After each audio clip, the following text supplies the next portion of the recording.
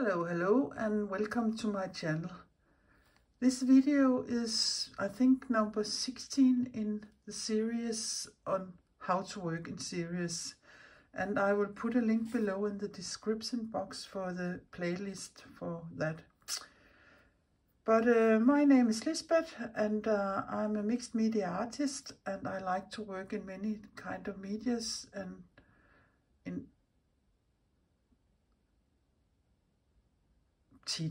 teach too. When I do my papers and collages, I always work with colors, perhaps not the brightest colors, like for instance pink or purple, but my palette is more muted most of the time. So it got me thinking, why not try to do some collages in neutral colors? Most of the time I know exactly what I want to do, but once in a while I just want to sit down and work without any big plans and let my hands create. So that's why I have this, and I don't know if it can be here in the frame, but I can make it maybe do this, yeah. I have this big sketchbook.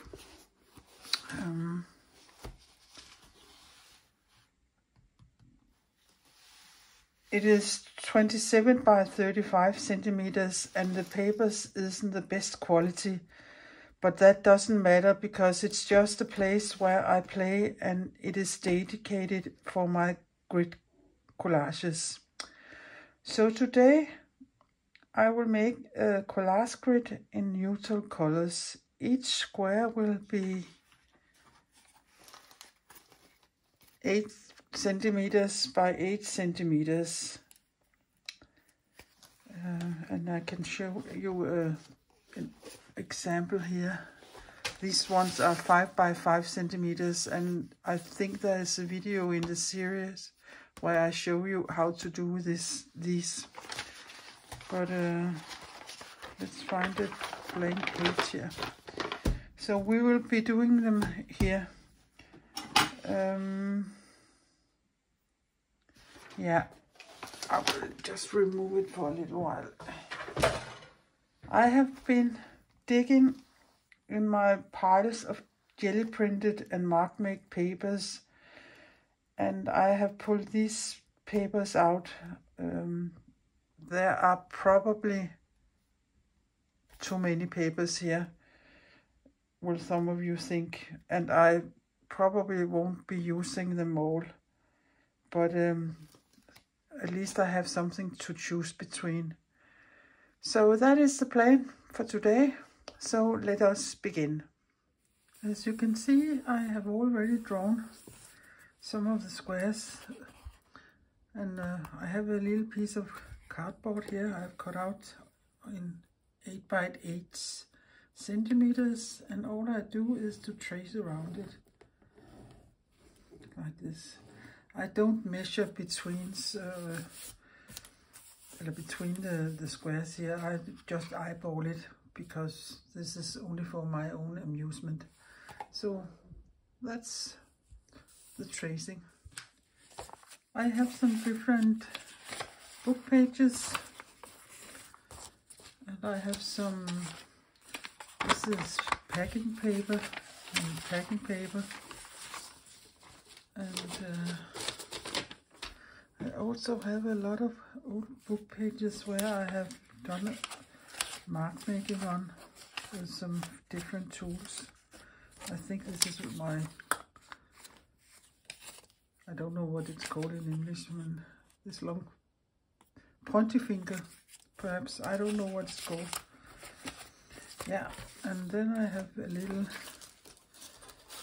thing with gold on, and you can also take packing paper like this.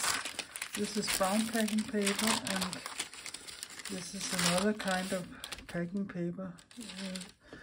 And then I have taken my Posca pins and drawn marks on them. That's a very easy way to get marks. And then, let me see here, I also have a little pile of all kinds of different leftovers. So I will just take a look at my papers and decide what to do. I have this little piece here, and I think it would be nice, look nice, something like that. And then I take my small ruler, because then I can measure it. No, it's not that precise, but something like that. And then, because these are round, I think it could be nice with some, they look like bricks, and so perhaps some lines. So let me see here. I'll take a small part of this, and again I will measure here. Rip it off, yeah.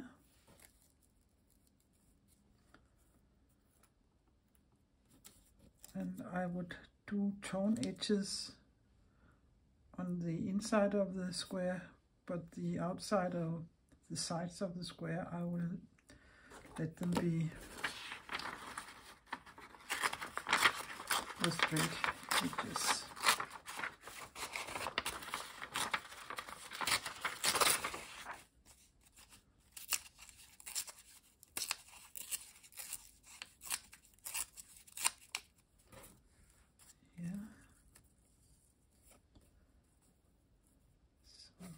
Like that, and perhaps that was too narrow. We can put, yeah, what can we put? Perhaps a little black stripe in there. But I don't have that here, but something dark.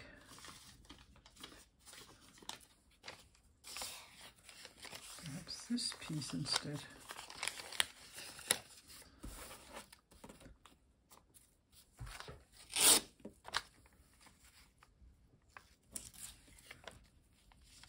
This, and perhaps this.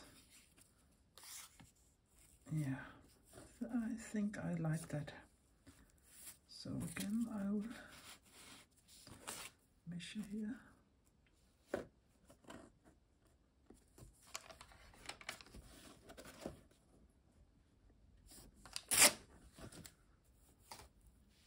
Yeah, and I will take my glue stick and give it a good amount of glue. Don't be precious with your glue stick.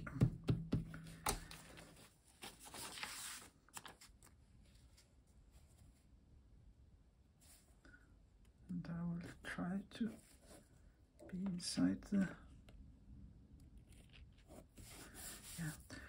And I have decided to try to use this tool here, a catalyst wedge, to get my papers more smooth down.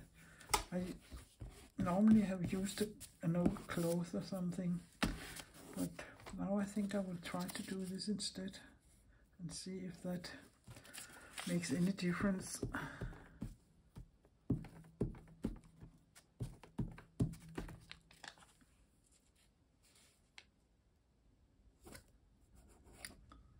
Yeah, and that is the first layer. And then there was this. Perhaps that is a little more interesting to make it, put it this way. And I won't put it exactly in the middle, but I think I would like it here. Yeah.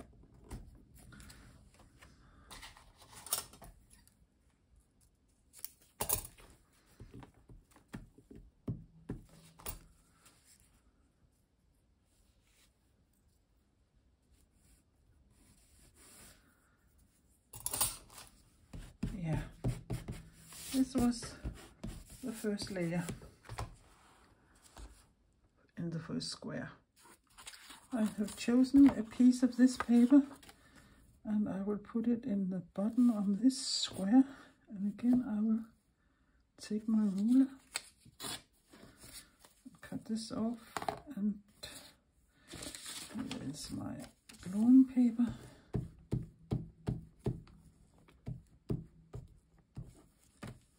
And put it down here at the bottom of the square.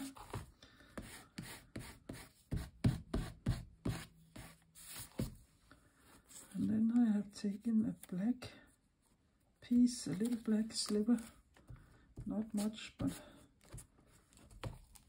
I don't want these to be too dark, but on the other hand there has to be some kind of contrast to make them exciting to see it. Yeah, and this here.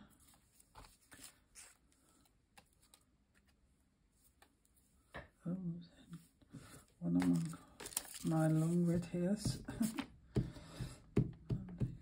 here again. I will put this down here. And again, use my catalyst which I think this works quite fine. The only thing is you can easily smear if it's dirty or there's glue sitting, so that is perhaps not so good, but it takes some practice perhaps, I think. And then the last layer here, some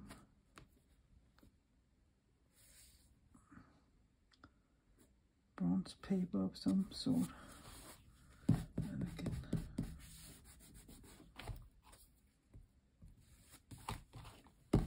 yeah, I think that is a nice one too.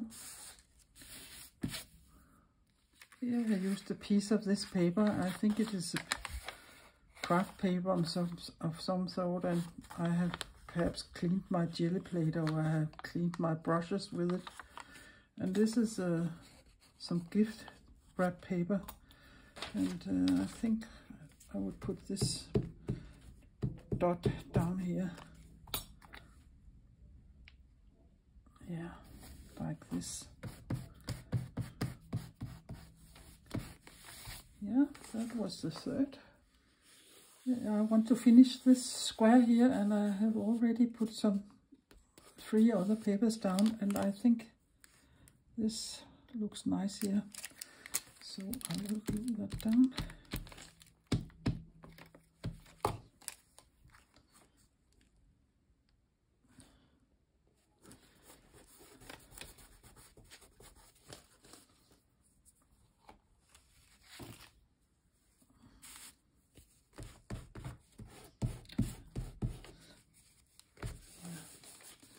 And I don't mind if you can see some of the lines here.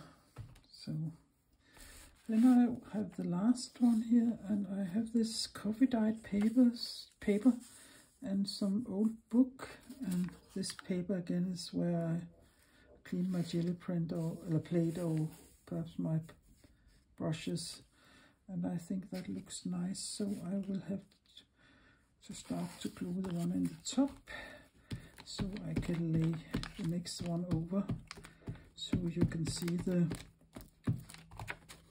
torn edges.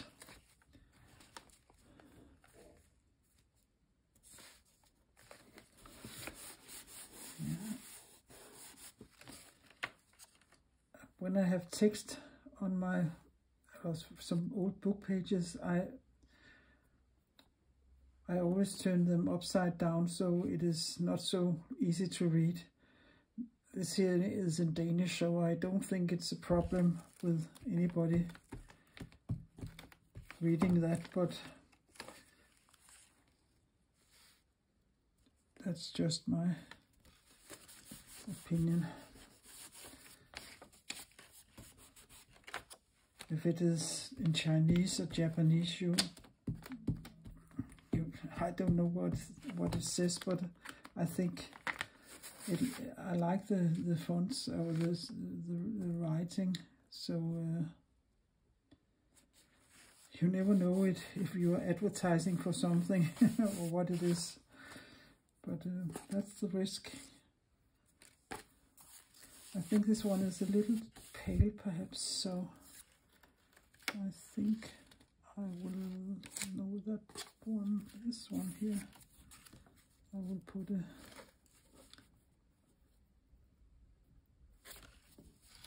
little black piece here.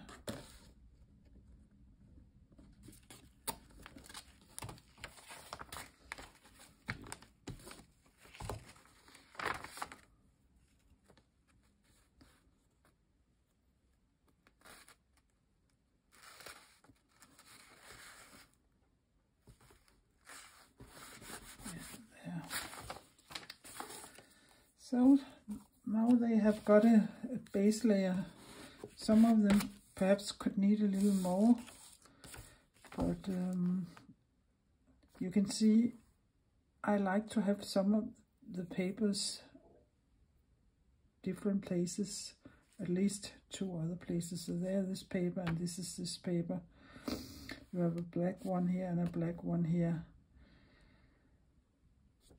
But Elsa, yeah, this one and this one is the same, and this one and this one is the same. And that is, in my opinion, what makes it a series. There are a certain cohesion between the 8 squares. It is much different to work in this limited color palette than it is to work in other color palettes, I think. But I will take a further look at them and see if they need something more. As you can see, they are all nearly done. But to give it a further look of cohesion, I have taken this bronze paper and pulled some snippets of it. And then I will glue them to each collage. So I will just do that to see how it looks.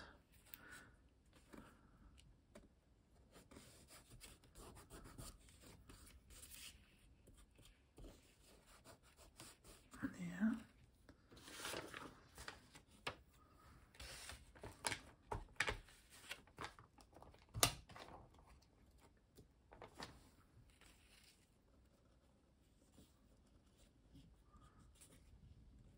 It isn't so easy when it's such a small thing here.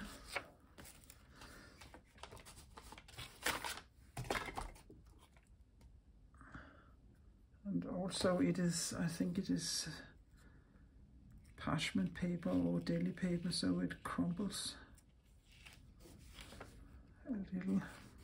Yeah. And then I have these 2 small domino shapes here.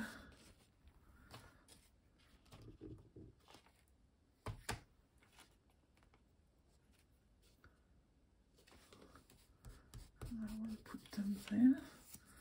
And this long peak here, I think I will put it here.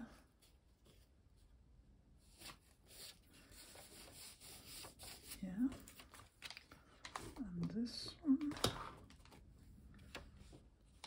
oh, do I here? Yeah, it was here.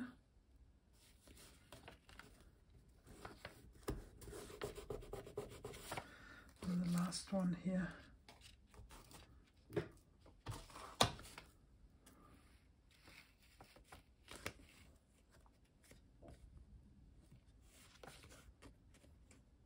No.